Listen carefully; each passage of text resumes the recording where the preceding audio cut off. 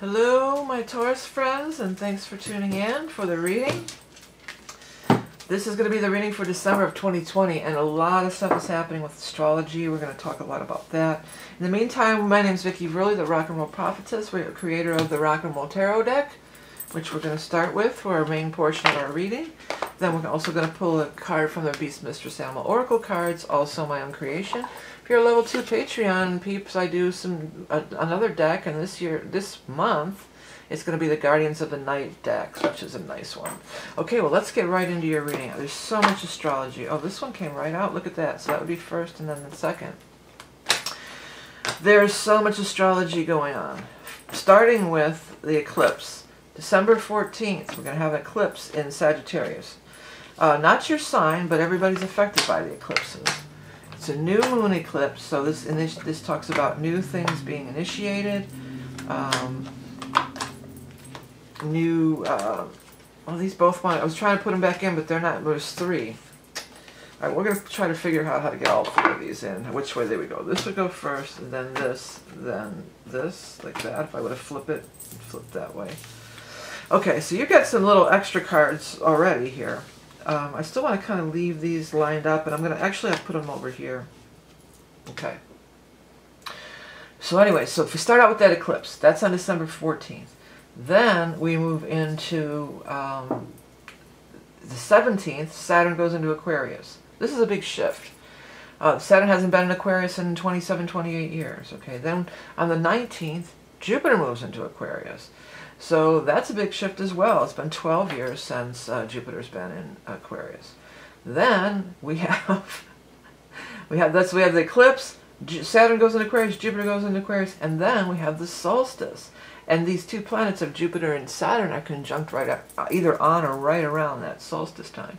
So the solstice is also always a big shift in energy. It's a change of season. So it's a big turning point. We're at a big turning point for everybody. And then let's look and see what it looks like for you. So Knight of Pentacles, I mean, I barely got shuffling, and the Knight of Pentacles came right out for you. So it looks like some nice money things are coming your way. And I know Tauruses like to hear that. Seven of Cups, something you've been dreaming about, hoping for. You've been really working your manifestation stuff here, keeping it loose, not getting caught up on things that aren't meant for you. And it's coming in a big way with this King of Swords here. The King of Swords is probably an air sign person, Aquarius, Gemini, or Libra. Or the King of Swords can be somebody involved in legal, law, things like that. Now, talk about air sign in Aquarius. This Jupiter, Saturn is going into Aquarius. And I always think of the King of Swords mostly as an Aquarius. He's any of the air signs. So this guy could be guy or girl. There's no gender in these. All these people could be anybody. But this person, and the word thinker is really standing out to me. He's a thinker. The word thinker is standing out to me, but I'm hearing, I don't know if that's even in this song, but I'm hearing that I'm a picker, and I'm a grinner, I'm a thinker.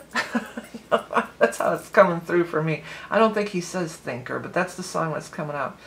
But anyways, you can look that up. I believe that's Joker by Steve Miller, if you want to look up the lyrics. But he's important in a good way, and I feel like, this would be you, and this is he or she, and in the middle this is like this collaborative cloud of energy. This is this energy exchange happening and flowing, and you're creating something new out of it, you know, whether it's through a business or it could be just through a lot of things, but there's definitely some kind of things being created at this time. If we take these, I'm going to push these aside for a second. We take these out of the situation. Right in the middle of the whole spread, we have the star card. Beautiful, beautiful star. And I'm hearing that beautiful, beautiful, wonderful, wonderful Copenhagen. Copenhagen, merry old song of the sea, with your eyes so bright, and I think it's talking about is it wonderful or marvelous Copenhagen? And it's talking about something about of the sea. Is that the Little Mermaid statue? I don't know if anybody knows that one. That's an oldie. I'm pretty sure that should be like public domain too. Da da da da da da da da da da da da of the sea, with your eyes so bright, and you're something dun dun dun dun dun dun dun dun.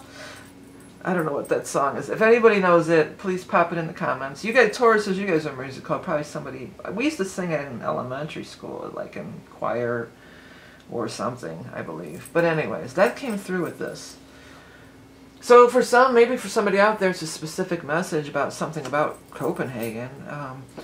But I think there's something more to it. And I believe that song is talking about the Little Mermaid statue. And it feels like there's like some magical mermaid energy or something like that. Like, you know, these otherworldly...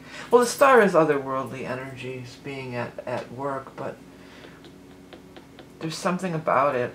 And having this card, this is a journey card of moving on and everything, but it's by the water, it's by the ocean. And it's got the moon card there. So we've got that big eclipse coming, you know, and fire. That's coming on the 14th. That could be key. It's going to be key for everybody. It's just, it is. This whole month is, there's a lot of timeline jumping and realignment with acclimating to new things at this time. And then, stars right by this fire sign person, Leo, Aries, Sagittarius. Whatever stars by anything, it's something that's been brought to you. You know, it's a gift from Spirit. There's a higher force connection going on. Okay. And then we've got the Queen of Rods, and then we've got the Queen of Pentacles. For most of you, Taurus, this will be you, you know. What is you? So, or it could be another Earth sign of Taurus, Capricorn, or Virgo. There's a strong connection between you and these people here. Sorry about that, my stupid landline phone. I just forgot to turn it off. There's a strong connection between you and these people. So it's probably, I mean, it's probably family. Maybe there's just even family coming to visit, you know, coming from elsewhere.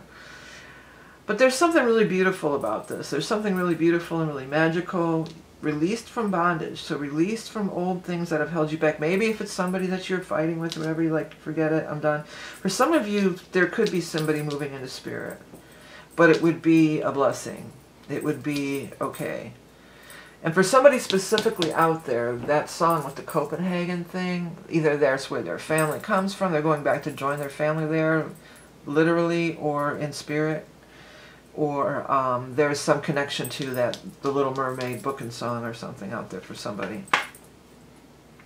Ace of Cups is here. So new beginnings in love and friendship, new beginnings in creative endeavors. And the Ace of Cups points right up back. We're going to, you know, take it right back home to these two people here, the King of Swords and the Queen of Rods, you know. And they're important. They're magically connected to you. They're important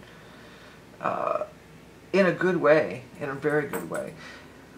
If it's not new people coming in, maybe it's just, you know, you're putting a new leaf, turning over a new leaf on life with your relationship. Now these two came out, kind of, this whole glob came out, you saw. And we've got the Page of Swords, news coming in air, and some kind of change up about money. But boy, when I look at this card, story. So what's the story here? What's the story? Is this what we're going to be letting go of? I think it is for a lot of people. Our family stories. Our, you did this to me, you did that to me stories, you know. I think, and we're going to be in a new place of healing and positivity and stuff like that. Okay? Okay, so let me get to this animal totem going for you guys. By the way, I am still offering the year ahead readings. They're always really popular. My most popular reading of the year. It's affordable. If you want to get it, it's available till the end of this month of December, and then you have to wait till next year again.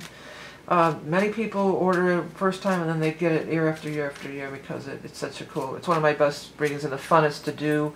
I look at your astrology, and then I look at your cards, and it's a whole thing. It's everything. It's all encompassing. But let's see here what's going on for our Tauruses, for our animal totem here. The rabbit. The rabbit is being really abundant. You know, the rabbits are, that's their thing. They are so abundant. They're constantly breeding and multiplying, and that's why they're prey to so many different creatures, you know. Sensitive, artistic, clever, nimble, outsmarting adversaries by staying one step ahead, taking colossal leaps and sprinting into the future. Heightened libido and procreation. Oh, well, for some of you, maybe there is some heightened libido action going on over here, you know. Could be. That could be, Ace of Cups can mean that, absolutely. You know, absolutely can mean that. And if it is, it would be like a kind of a deeper thing. It wouldn't just be like a, you know, a fling or whatever you want to call it. I'm looking at the star card and I'm seeing stare, S-T-A-R-E. Like, so somebody might just be like staring at you or, you know, watching you or something. And it could just be, or you know, our eyes met. Our eyes met from across the room. And I knew that they would be mine. Oh, anyway, so I'm going to shuffle up for the Patreon peeps with our Guardians of the Night. It's a cool deck. It's a tarot deck and a animal totem deck. If you want to check it out on Patreon, you don't have to stay with it. If you do it 1 month and you don't like it, you can just opt out if you're not into it that anymore. But, you know, most people stay when they do it. I want to thank everybody for tuning in for the entire year. I will have some messages coming up for the next year. In the month of December, messages for all, and I want to thank you for all your support throughout the year, for liking and sharing and commenting and subscribing, and what you can do in the bottom corner over here. Have a great month of December. Many dips and tips and turns and changes are afoot. Remember that you are love and beauty incarnate. Great eclipse, great solstice, and happy holidays. Till next time.